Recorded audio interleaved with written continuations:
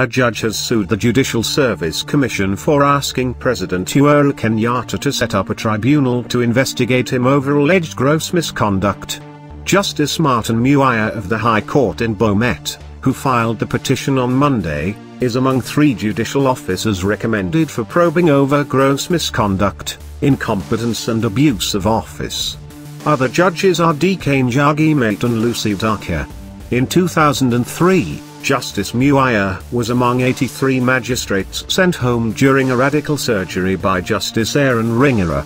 He was later cleared and appointed a judge.